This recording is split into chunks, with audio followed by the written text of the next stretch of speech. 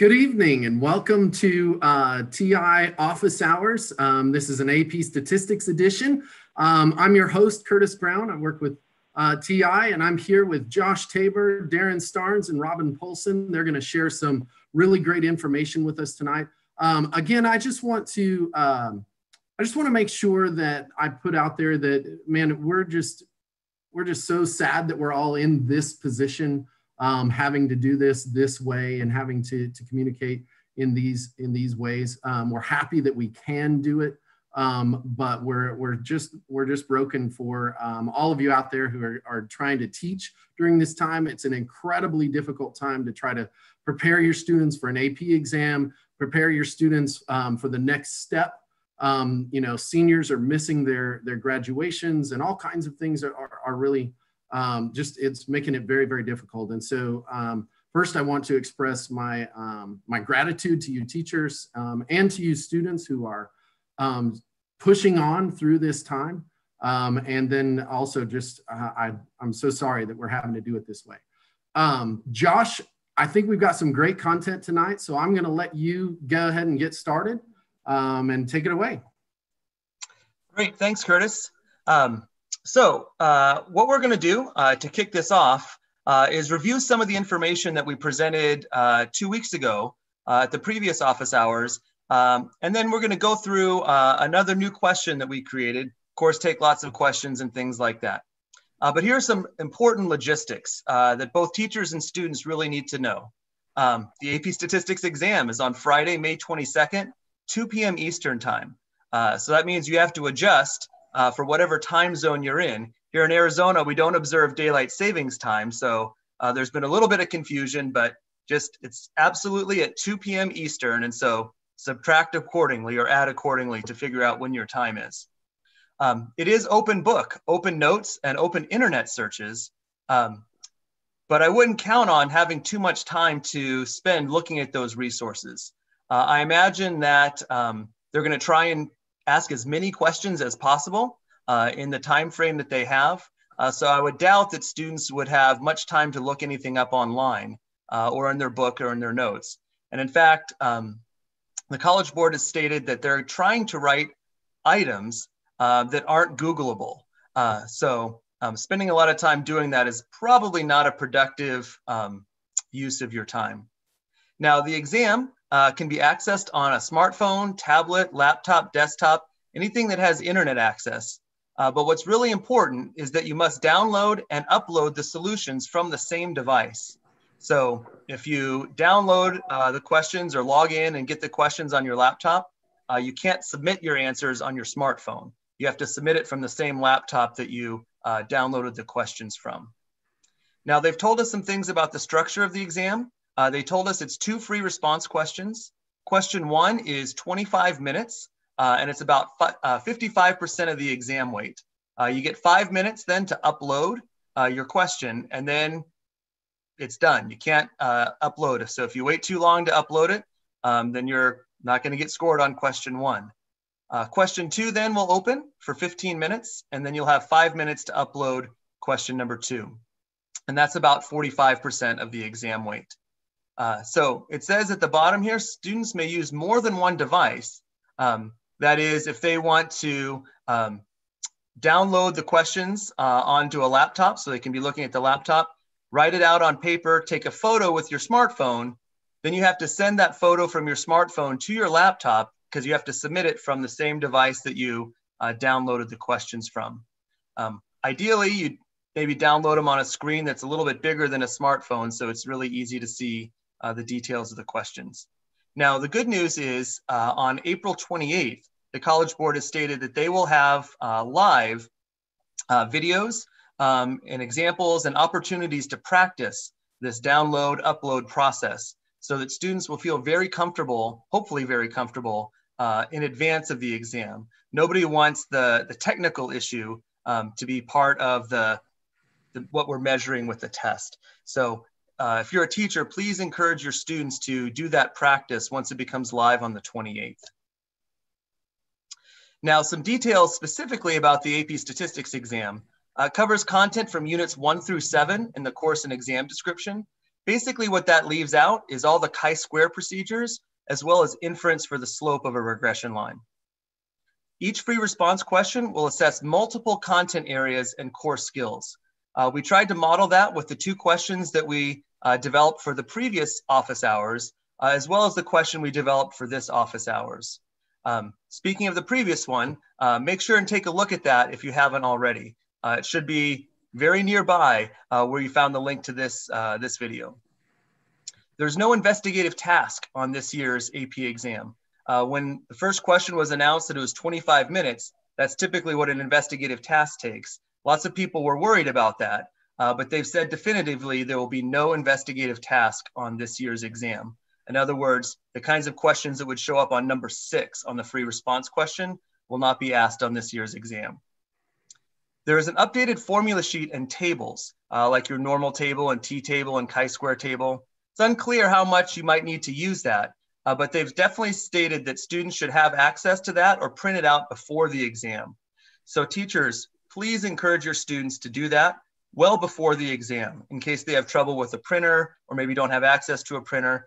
Make sure that students have that ready so that's not a stress on test day. And now something we wanted to quote exactly, because this is very different than previous year's AP exams.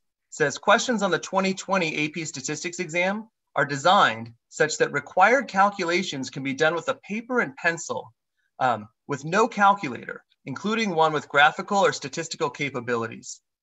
However, use of a calculator is allowed and may be helpful. So you'll see with the questions that we've developed, we tried to keep that in mind and make any calculations very simple. Or in most cases, we've done the calculations for the students and they have to use that information to either interpret or explain or make decisions, something like that.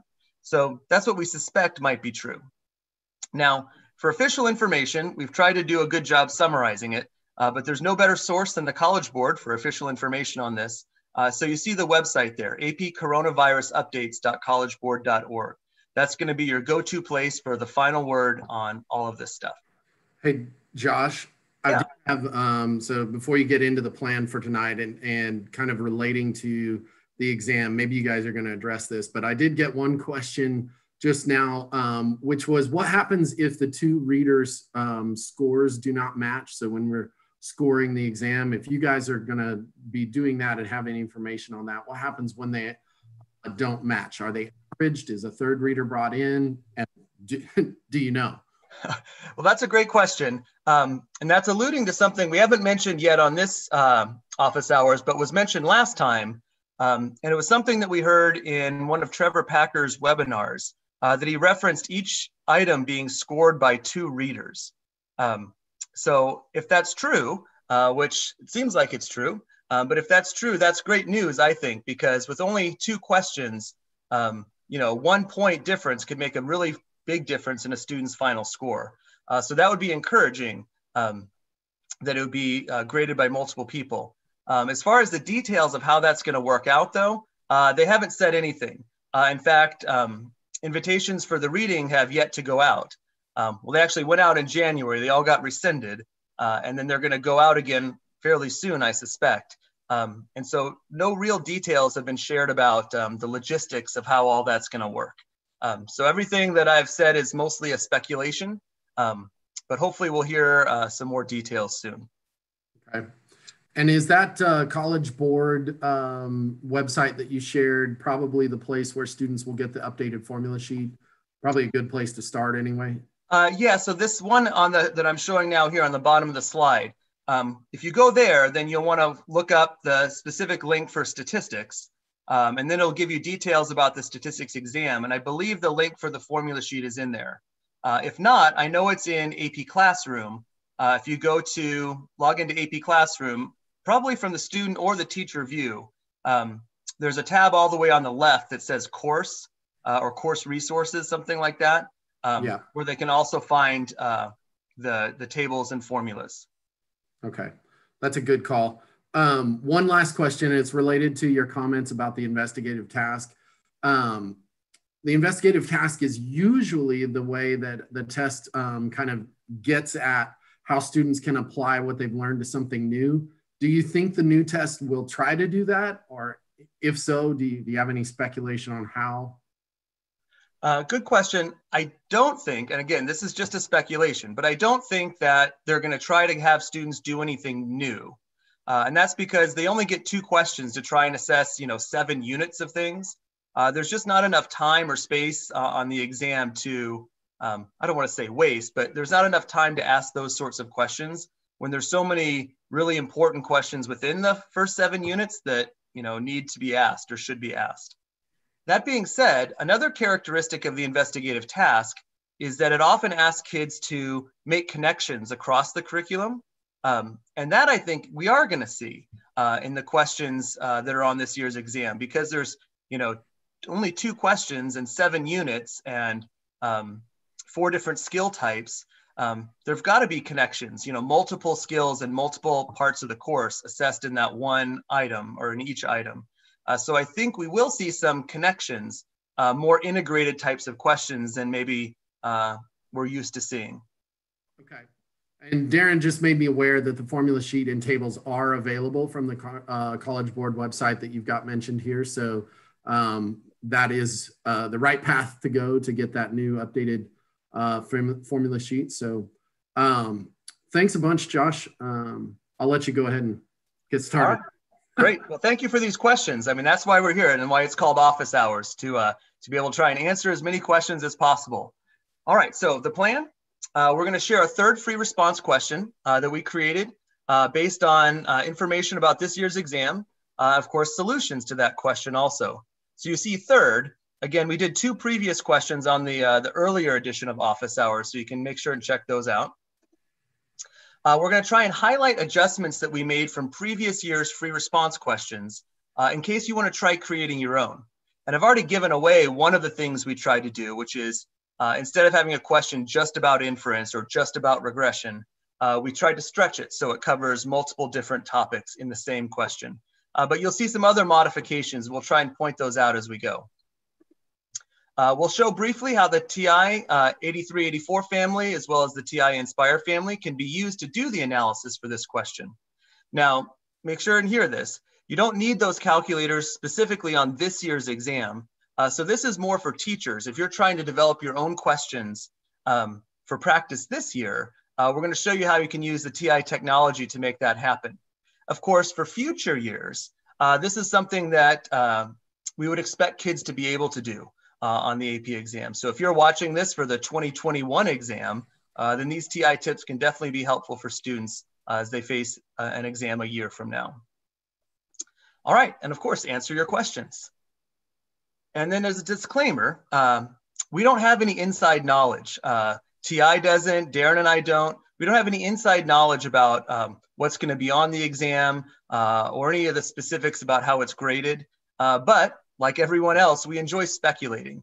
And there's been some great discussions on the AP teachers community about the types of questions that could be asked. And many teachers have volunteered questions that they've created, oftentimes by taking an existing free response question and adding a couple parts that, go backwards to the collecting data stage or go forwards into scope of inference or probability, different things like that. So I encourage you to spend some time on the AP teachers community looking for the threads about example questions. All right, so speaking of speculations, it's unlikely that students will need to calculate test statistics, p-values, confidence intervals, things like that on this year's exam. It's more likely that those values will be provided. And we illustrated that on our previous session with office hours on the questions we did then. It's also very likely that each of the 2 items will cover different units or themes of the course. For example, an inference question with parts about design, exploring data, and probability. Based on the 55-45% weighting that the College Board has announced, it's possible question 1 could have 5 parts and question 2 could have 4 parts, with each part equally weighted in the scoring. So that would work out to be roughly 55-45%. And so what follows is one possibility for question 1 on the real exam. That is a 5-part question that covers a variety of different topics. And remember, these are just speculations. So we don't know for sure that the first question is going to have 5 parts and the next question is going to have 4 parts. It could be 6 and 5, for example, and you get that same rough 55-45% ratio. So these are just speculations, but we hope that they're helpful. All right, so here is the question we'd like to work through. And again, we'll take some questions along the way if Curtis has them, and certainly have time for questions at the end. So it says, the Starnes family visited Yellowstone National Park in hopes of seeing the Old Faithful geyser erupt. When they pulled into the parking lot near Old Faithful, a large crowd of people was headed back to their cars from the geyser. Now that's disappointing. Old Faithful had just finished erupting. The Starnes family wondered how long they would have to wait until the next eruption. Fortunately, because Daren knows a thing or two about statistics, they had collected data on a random sample of 20 Old Faithful eruptions from the previous week, including the wait time until the next eruption in minutes. That's, of course, what they cared about. How long are they going to have to wait until the next eruption? So here is a dot plot and numerical summaries of the data. Part A says, Mr. Starnes decides that there is time for the family to go and see the bubbling mud pots, which will take 70 minutes. Based on this sample of 20 eruptions, estimate the probability that the Starnes family will miss the start of the next eruption. That is, estimate the probability that the wait time is less than 70. Now, what you can see here is we've got one variable data, and there's lots of questions we could ask about this data set. But we also wanted to think about ways to integrate probability in a way that wasn't going to involve really difficult calculations. So you can see when I put the solution up here, it's not too complicated. Of the 20 data values that they collected, 3 of them were less than 70. So our estimate of the probability is 3 out of 20, or 15%, or 0.15. So before we move on to the next question, I wanted to point out a couple of tips. One is, if a student only put 0.15 down on their paper, it's very unlikely that they would get full credit. The directions for the free response questions say, show all your work.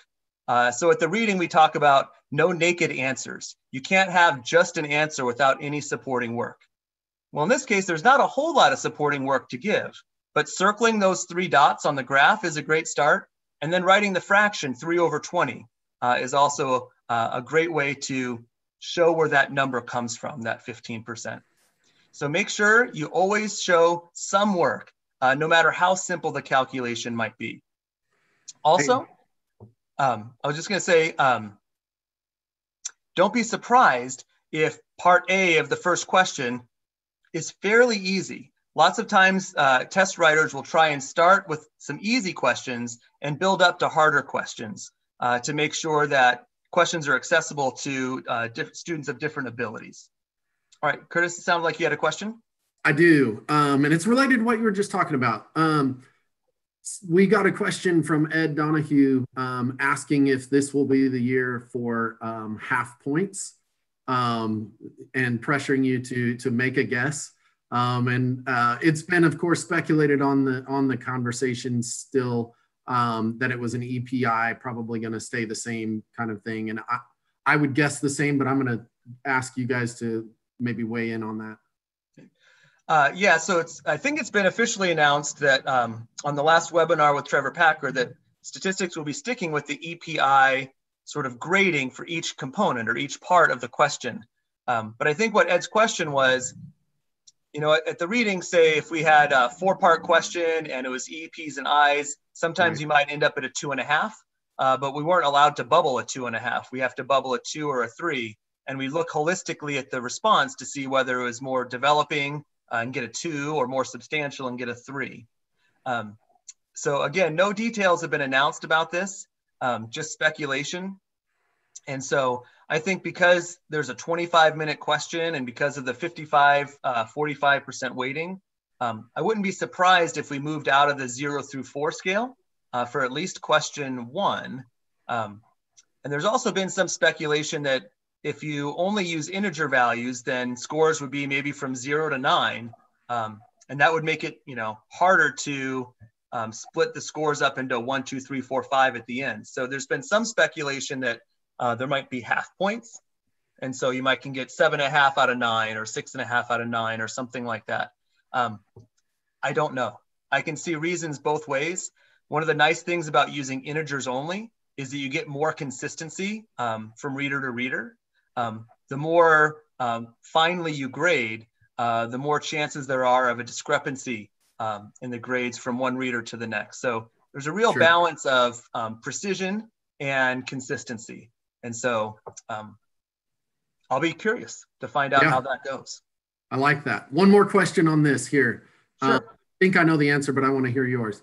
What if a student only wrote 3/20 and did not give the decimal response there? Both in the past, and I'm certain for this year, that 3/20 would be a full credit answer. I expected that too. Okay. Yeah, it's the 0.15 that would be, a little bit questionable about whether that would get full credit. But it's always been the case in the past that 3/20, like that fraction, would be full credit. And even, some math teachers would be crazy, even if they had, say it was 4/20, a kid could leave it as 4/20 instead of reducing it to 1/5. So in fact, we prefer you don't reduce it so you don't mess up on that sort of arithmetic step. All right, let's move to part B. I know Daren's itching to go, so he's going to take over with part C. I'm going to finish up here with part B though. It says, again, here's the data. It says the Z-score for a wait time of 51 minutes is Z equals -2.56. Interpret this value. So a quick timeout, thinking about how this question would look in previous years. In another year, this question would have most likely said, calculate and interpret the Z-score for the wait time of 51 minutes. But here, we don't want students to have to divide by 9.54 if they're only using a paper and pencil. So this is one of those cases where this question this year might look a little different than it would look like in other years. But certainly it's possible they could ask you just to interpret it in other years as well. But that's one of the things that we were conscious of when we were writing this item, is to make sure that a student who was only using paper and pencil would not be disadvantaged in any way. And I think the College Board is really concerned about that equity for all students. And so that's how I think these kinds of questions would look. So anyway, here's the answer. It says the wait time was 2.56 standard deviations less than the mean wait time. So that's a very common thing to do, is to interpret a Z-score. There's actually a lot of ways that students can go wrong.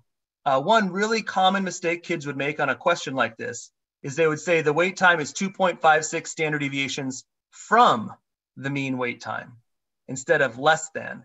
So the negative on the Z-score gives us a direction. So the interpretation needs to have a direction.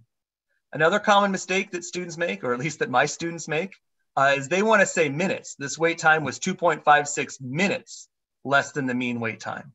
But we remember that Z-scores are called standardized scores. They don't have units other than the units of standard deviations. The final thing that students can really get messed up on is context.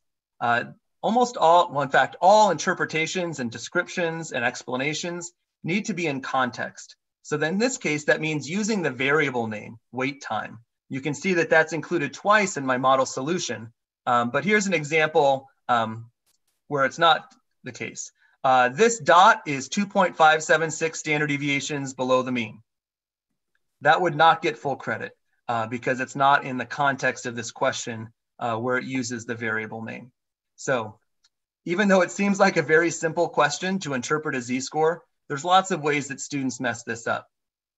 All right, let me stop sharing my screen now, and Daren is going to take over and lead us through the rest of the question.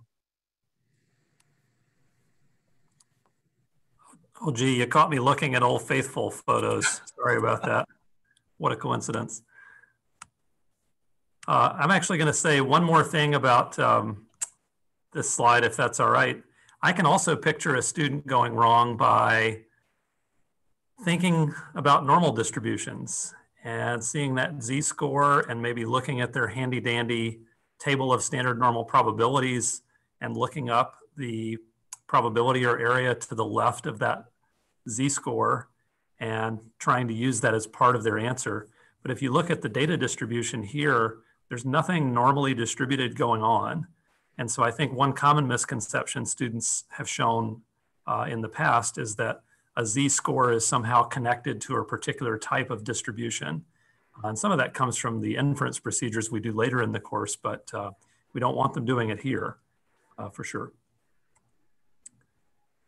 All right, let's take a look at the next part of the question. And I want to let you know this particular problem is based on a real life story involving people I know. And I'm sad to say that Mr. Starnes really did take his family to the bubbling mud pots, and the family really did not make it back in time. So we got to watch everybody coming away from the geyser a second time. I'll tell you what happens next at the end. So the question now is, would knowing the duration of the most recent Old Faithful eruption help the Starnes family predict the wait time until the next eruption? So using data on both of these variables from the random sample of 20 Old Faithful eruptions, Mr. Starnes performed a linear regression analysis. Here are a scatter plot with the least squares regression line, a residual plot, and computer output from the analysis. Looks like this is standard output from Minitab software. And here's the question, part C. The Starnes family learns that the previous eruption lasted less than 3 minutes. Based on this fact and the positive association displayed in the scatter plot, do you think the probability that the wait time is less than 70 will be less than, greater than, or about the same as your answer from part A? Justify your answer. So instead of just focusing on the one variable, the wait time, now we're looking at the relationship between duration as the explanatory variable and wait time as the response variable. So we're curious if that extra information about the duration of a previous eruption will help us with predicting the wait time until the next one. So this is a very different type of question than we usually see asked in a scatter plot situation. We have to think about the fact that the previous eruption lasted less than 3 minutes. So we're going to be over on the left-hand side of the scatter plot somewhere, and we're being asked about what we think will be the case in terms of the wait time. So here's a possible model solution. The probability that the wait time is less than 70 should be greater than 0.15. In this positive association, smaller values of duration are typically paired with smaller values of wait time. And because we're told that the duration value is small, less than 3 minutes, it's more likely to get a small wait time.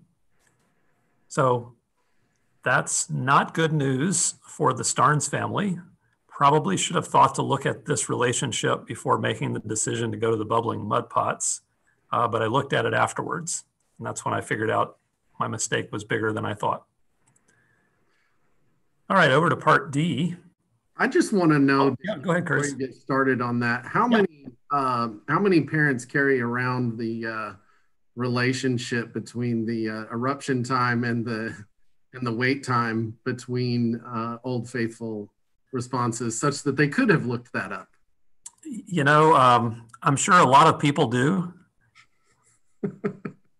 At least one. More on that. Curious. Yeah, more on that later, perhaps, when I tell you what happened at the end of the story. All right, part D is to estimate and interpret the residual for the eruption at 2.2, 51. That's the one down in the bottom left-hand corner of the scatter plot. Okay, so that's a fairly unusual point in some sense relative to the rest of the points in the cloud up there. So here's a possible model solution. From the residual plot, the eruption with a 2.2 minute duration, and I'm eyeballing it here, has a residual of about -5. The actual wait time for this eruption was about 5 minutes less than the predicted using the least squares regression line with x equals duration of the previous eruption. So the prediction was a little bit too high. We over-predicted by about 5 minutes. Well, I wonder if you see where this question's going. We're sort of focusing on this unusual point a lot. And you might remember back in part A that we also were thinking about 70 minutes. And then in part B, we were thinking about 51 minutes. Well, this is the one that was 51 minutes. But back then we didn't know anything about durations of previous eruptions or this relationship. Daren, I do have one question here, Sure. and that was, it's kind of related to your question. The 3-minute eruption was the previous eruption. How does that help predict the future? Can you just go back through and make sure we've got your data straight here for us? Yeah, so I think in this one we were talking about the previous eruption when all the people were coming away from the geyser. We knew it lasted less than 3 minutes, and so we wanted to figure out based on that if that would have affected our decision to go see the bubbling mud pots if we had known about this length of the previous eruption and this relationship. And in fact, it would have, because the probability that we would miss the eruption would be a lot great. Well, it would be greater than 0.15. I suspect it would have been a lot greater, in which case Mrs. Starnes would have said, we're not doing that. We're going to wait on this next eruption. So the durations are the previous Yes. and the wait times are to the next one. Yes, thank you for clarifying that. Just wanted to be sure. We got a couple questions around. Yep, no, that's a good clarification, and thank you for doing it. So it's duration of the previous eruption and wait time till the next eruption. My very simple scientific mind explained it as follows. It seems like if the geyser went off for longer, then it might take it longer to refill its tank to go off again. That is the end of my scientific explanation. There are others who can do way better than that. So let's finish the problem with this part E. We've been talking about this unusual eruption that was fairly short, 2.2 minutes, and the wait time until the next eruption was 51 minutes. And we've looked at it in this bivariate situation, and we also looked at that point earlier in the univariate situation on the dot plot. And the question here says, explain why the point in part D should be classified as an outlier when considering wait time alone, but not when considering both duration and wait time. Ooh, that's a good question. This is I don't think we've seen a question like this before. I don't remember one in the history of the exam, but it's thinking about the data in a slightly different way. So in the one variable case, that was part B, we said that the eruption with a 51-minute wait time should be maybe classified as an outlier because it is more than 2 standard deviations below the mean.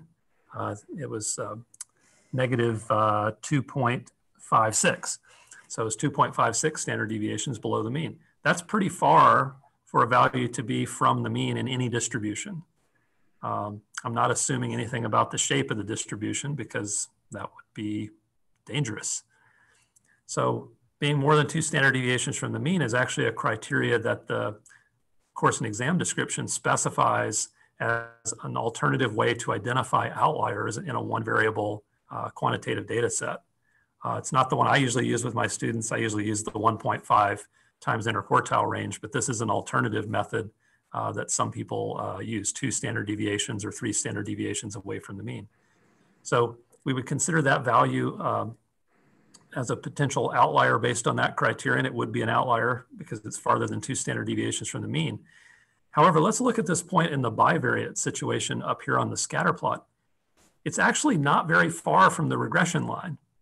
And if you look at the course and exam description carefully, the definition of an outlier in a 2 variable quantitative situation requires that that point have a large residual relative to other values in the data set. And this point does not have a large residual. Its residual was around -5, but if you look at the residual plot, there are plenty of other points with much bigger residuals. So this point's actually fairly close to the line. Now we can talk about that a little bit. Why is it so close to the line? Well, that point is somewhat influential on the slope of that line. It's going to pull that line down toward it. It's going to have a lot of leverage. So we could say that this is an influential point on the slope of the regression line because it's going to pull the line downward toward it and make the slope more positive. Or we could say it's a high leverage point because it's really far from the mean X value in the data set. It's very far down to the left. And so it's a high leverage point by that definition. but it's not an outlier according to the course and exam description because it has a fairly small residual. So we thought this would be a nice opportunity to talk a little bit about those terms: high leverage point, meaning far from the X mean; influential point, influential on what? Influential on the slope is what I was talking about, and the fact that this point is not an outlier. We gave a little quantitative description here. We can tell that that point should not be classified as an outlier because if you look up here at the computer output, the standard deviation of the residuals is 6.63. So this particular point is not even one standard deviation away from the regression line as measured by the standard deviation of the residuals. So on the one hand, when you think of it just in the one variable situation, this eruption looked like an outlier. When you think of it in the bivariate relationship, we would not classify this particular eruption as an outlier at all. So we thought that was kind of cool. That is a really great question. And I don't know if you heard me mutter that earlier when you asked it, but man, that's a really cool question. There are a couple of questions coming in though, kind of related to this and maybe the earlier discussion as well. And that is, I'm going to go with the second one first. Would they need to reference the standard deviation or just talking about the residual? Would that be sufficient enough for full credit? Since you guys wrote it, you should know the answer to that. Yeah, I would give credit to a student who talked about the size of that residual relative to the other residuals on the graph. One way to talk about the relative size of the residual is to talk about how far away from the regression line it is based on the number of standard deviation units. But sure. Another one is just to do that discussion I did at the beginning.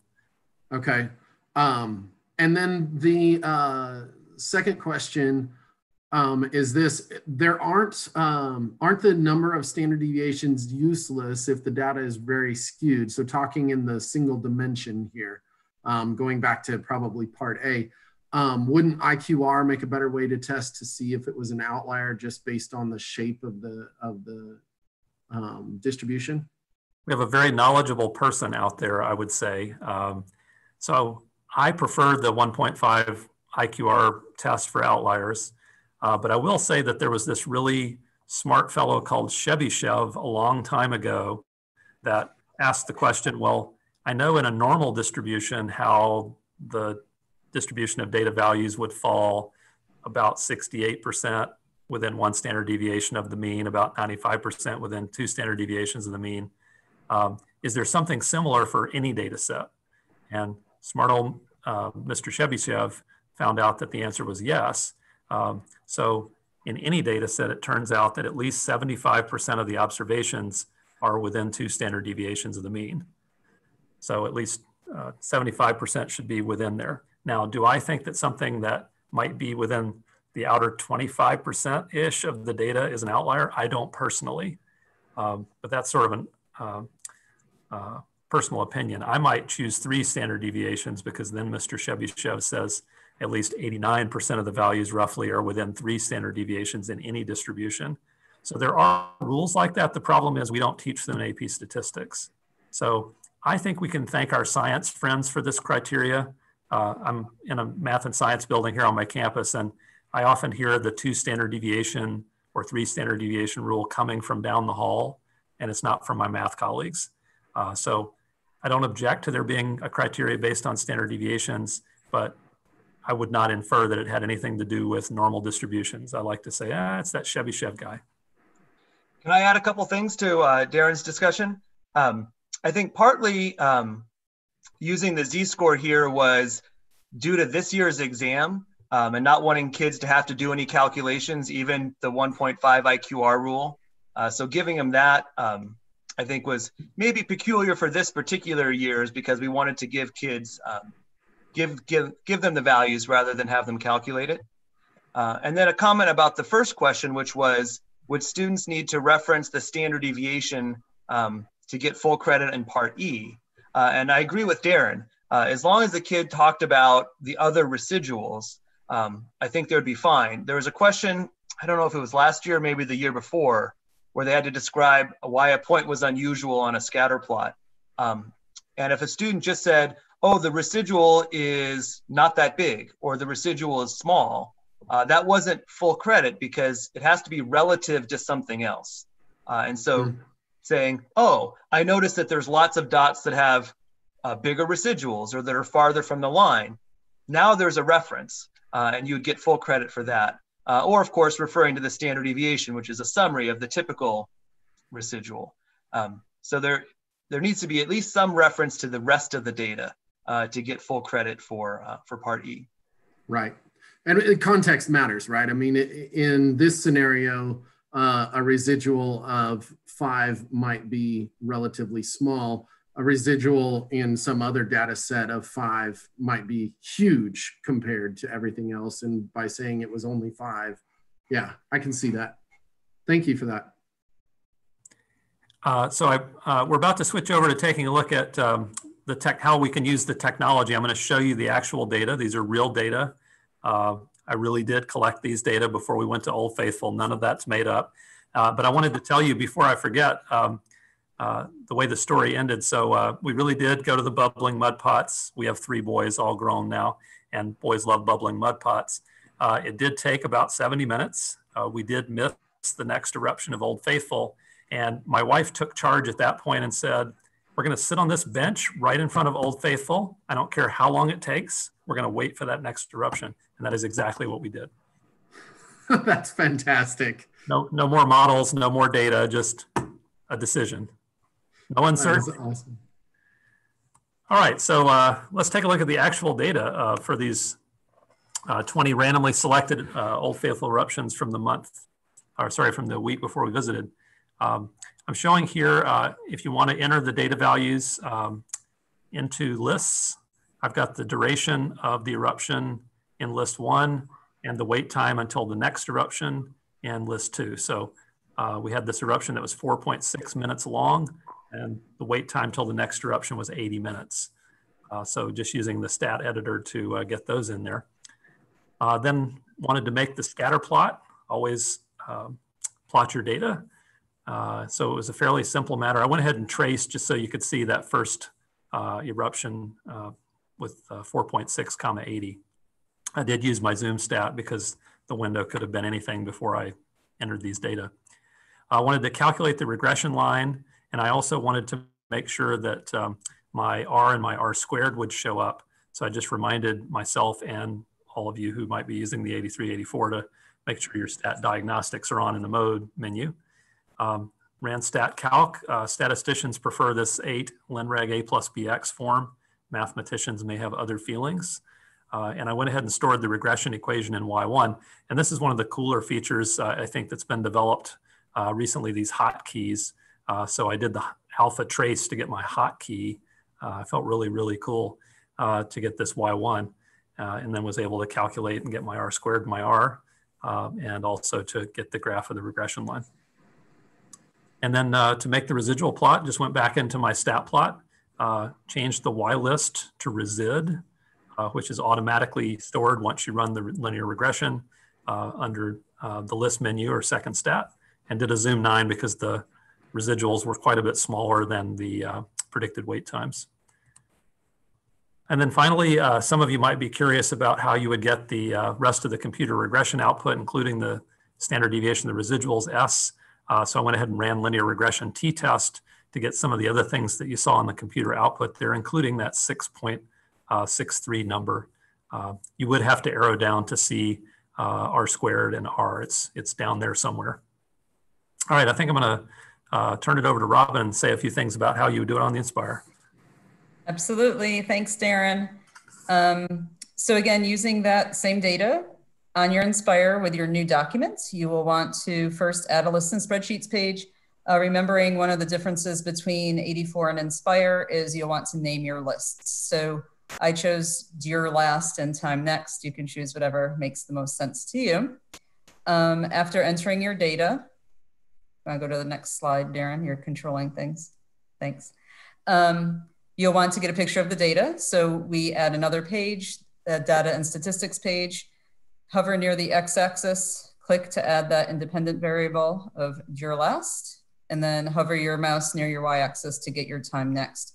By the way, before I forget, in an effort to save a little bit of time so that there's time at the end for questions, I made a video that goes much more slowly and carefully through using both the 84 and the Nspire for this problem. And I think Allison is going to put the link on the chat, and it'll be on our website as well to access later. So if I go too fast because I want to make sure that there's time for questions at the end, you can certainly access that video that has both 84 and Nspire use on it. Okay, so that gives us our scatter plot, and then we want the regression equation in line. So you will, on that data and statistics page, press menu, analyze, choose your linear regression, and that immediately gives you the line and the equation of the line.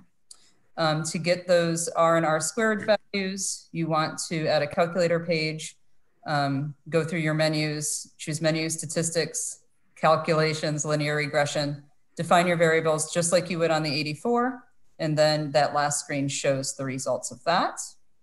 Again, moving quick because there is a video out there. To get the residual plot, this is interesting. You could do it one of two ways, but I just chose a new page so you could see a full picture of it. Again, a data and statistics page, very much like the 84. I just changed my Y axis to the stat resid, and there's a really nice residual plot there. And then finally, to get those extra analyses, you run a linear regression t-test. I did it on a calculator page going through the menus. So again, just for the sake of time, that's really quick, I know, but there are videos out there for any of you who would like some more detail. So thank you.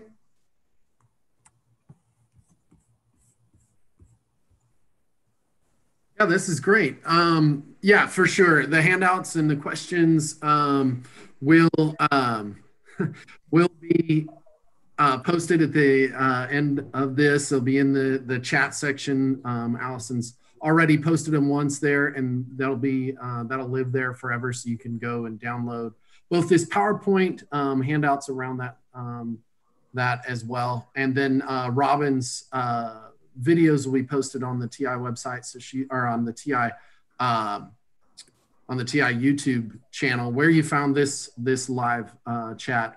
Those videos will be there as well, so you can find those there. I've gotten a ton of just shout outs to go through here during the time here this evening. So continue to ask your questions though. We've got Daren and Josh and Robin here, so please fire them away. And I know we've got a little bit of a delay here, so I just said that. You've got a few seconds to put those in the chat while I do these shout outs. So Mimi Latorno, you are awesome. Woo, Mimi! Yay! First responder. So there's a ton of Mass Insight teachers on here tonight, and they're doing a lot of shout outs to you. So definitely want to make sure that's out there. Mass Insight rocks. Love taking the classes with those people in October. Let's see. Oh, good. Here's a question that just popped up. On SAT essay, whoops, wait a minute. Let me read this all the way through. Before I shout this one out. I think this is about the scoring and what happens if two readers disagree. Yeah, that's good. It's a way that the SATs are scored. If there's a difference, has to be more than 1 point off, and then they'll send it to a senior table leader. Perhaps that's a direction that they'll go with this. We just don't know on that at all. Yeah, good presentation, guys. Lots and lots of comments about that. More comments about how Mimi is the best. And I would say that actually I want to put again out there to anyone who is trying to teach during this time. Daren, you and Josh, you guys teaching, and then all of the folks out there striving to teach their students. You guys are rock stars, superheroes in my opinion, trying to take your classrooms and turn them into virtual classrooms effectively overnight for many of you. And that challenge is massive. And we just want to make sure that we can do anything we can do to help you guys be successful. So that said, please comment either in the chat section here, the comment section below this YouTube video, and then or put it in our Twitter accounts or on our Instagram account. Make sure that you get your questions to us, and we'll continue to try to answer questions as we can. Daren does have a question here, and that was, I need to know how long the Starnes family sat and waited to see the next eruption. Was that an outlier? It took a really long time. It was not one of the short duration followed by short wait time situations. It was not an outlier on the high end, but it was a long time with 3 restless boys who had just, play with the bubbling mud pots. So another influential point. Yes. So I had a question for Josh. Uh-oh. Did you consider any other parts when you were helping to develop this question? Yeah, there was all kinds of things that that we could have asked about. I'm trying to go back in my memory banks. I mean, you could ask about just describing the univariate plot. You could ask about describing the bivariate scatter plot. You could ask about interpreting slope. Certainly interpreting the standard deviation or R squared. We've seen that. We tried to, as best we could, not give as many questions that were sort of template fill in the blank type responses, the kind of thing that you could quickly look up in your notes. So for instance, part C, we could have asked just, another probability question. We could have asked them to describe the scatter plot. But the question we came up with about knowing that it's a positive association, how's that going to affect your answer to a previous question? There's no way you can look that up in your notes or in a book or online or anything like that. And so we tried to write questions that we hope that the test writers will write to sort of level the playing field that way and not have questions or answers that are easily looked up. So that's good. I have one question that kind of came through. It's been repeated a couple of times, and that is, do you have any recommendations for other places they can go to kind of try to prepare for this year? I know College Board has kind of put out and given students some access to different things. Can you guys talk about maybe some of the things students have access there to answer that? And then I'm going to try to read some more questions and see what else we've got. So I'll kick it off. The nice folks at College Board have opened up some things in AP Classroom that now have little green target symbols next to them that all students can access. These are free response items from the past that they are opening up because they have the spirit of some of the kinds of questions that might appear this year. They're not exactly right because there are still some that require technology or heavier than paper and pencil calculations. But the fact that they've made them available to everyone inside AP Classroom is a really good thing.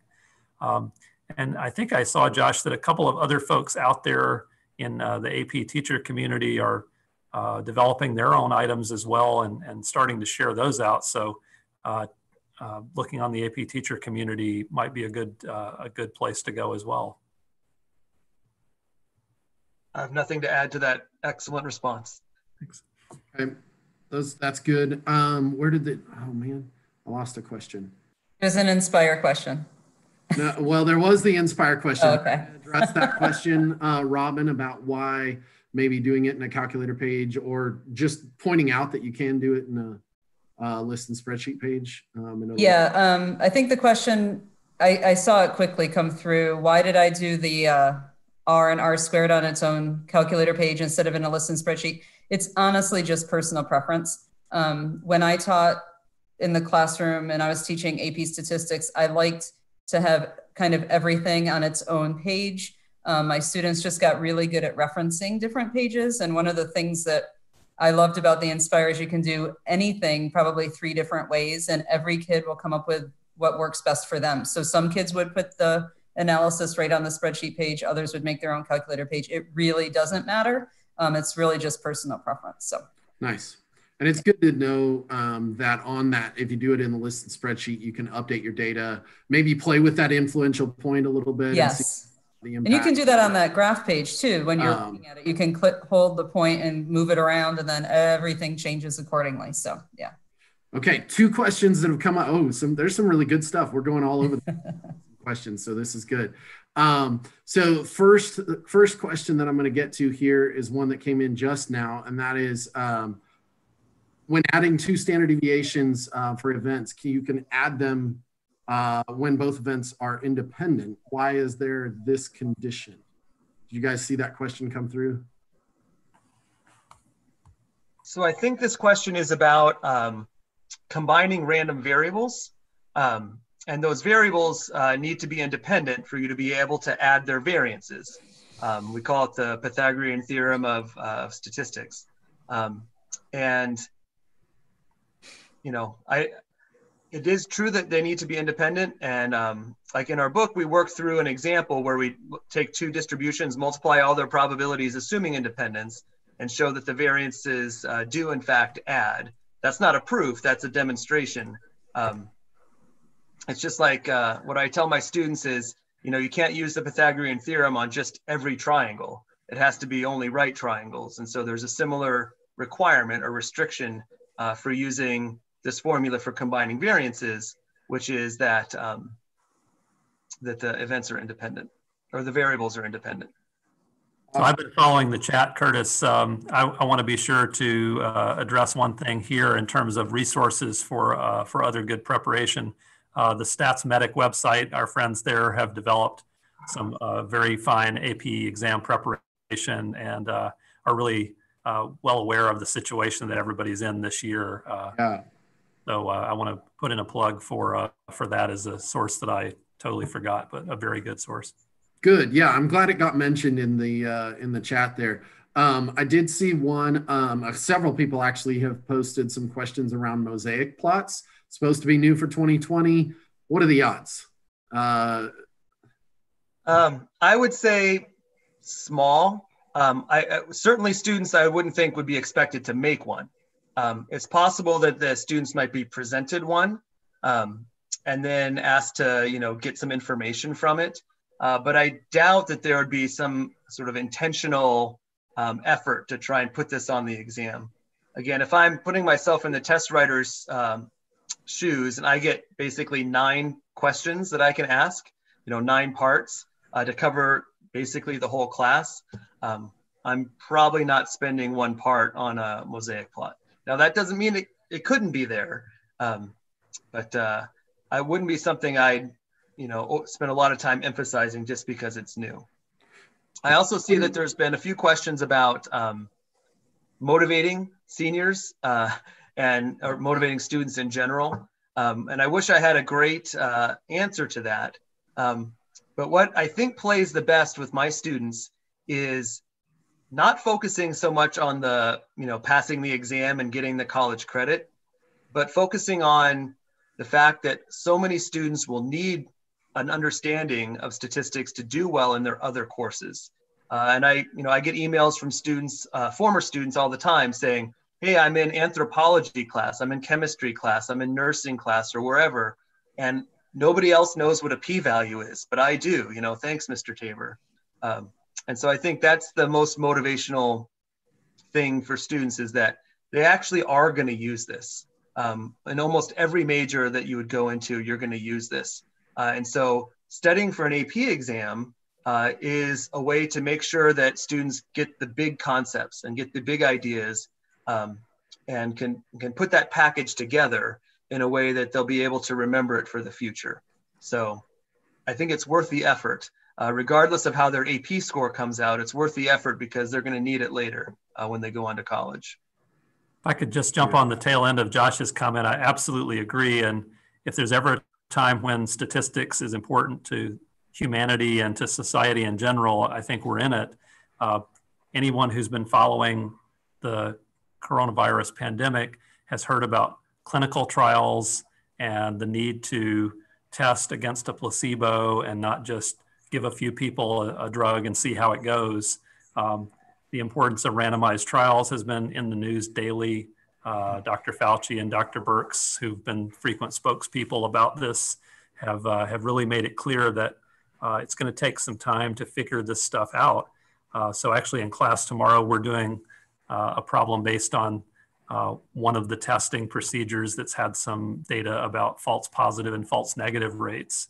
Now we need technology to do that because the calculations are a little messy, but for us at least, trying to step away from the syllabus for a minute and keep it real. What the kids care about right now is health and safety in their family and what's going on in the world. And we debated how they would feel about us talking about coronavirus, but if we do it from a scientific standpoint, they're kind of used to us doing that with other things, including sex and drugs and other stuff. We do it from a data point of view. It just seems to me like this is a really good time for statistics. Yeah, I think thinking really exactly the same thing, Daren.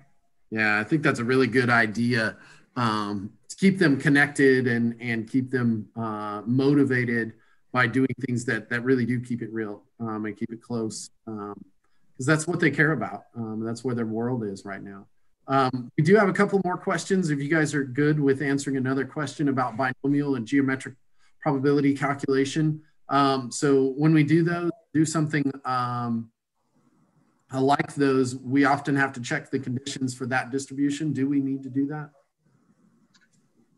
So in the past, on probability questions, specifically binomial questions, unless their students are asked to justify that it's a binomial distribution, we are just thrilled that kids recognize that it's a binomial situation and can then execute the calculations correctly.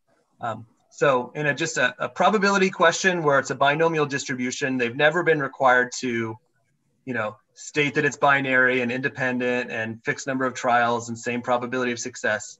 But they have had to show work in the sense of either showing the formula or being very careful to define the distribution by stating it's binomial with n equals 5 and p equals 0.7 or whatever. So the communication needs to be there, but not the check of the conditions.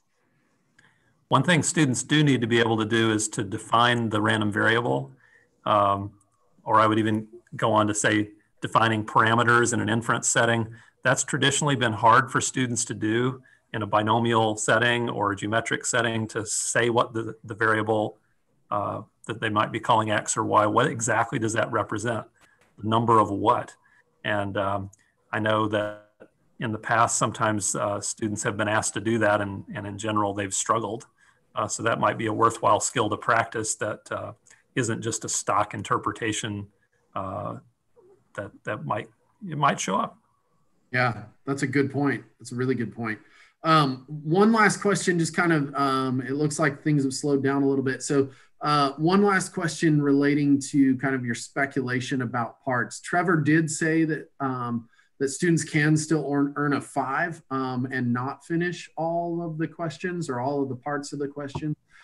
Does this make you think that maybe there could be more than 9 parts? Or do you think that will be kind of factored in with, the way the scoring works out?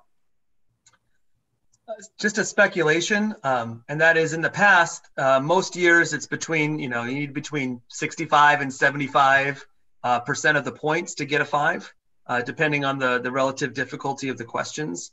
So I would just think the same logic would apply, that, if it is out of 9 points, getting a 6 or a 7 out of 9 might earn you a 5, depending on the difficulty of the questions and the stringency of the rubrics. And they have, processes that they go through to do that grade setting.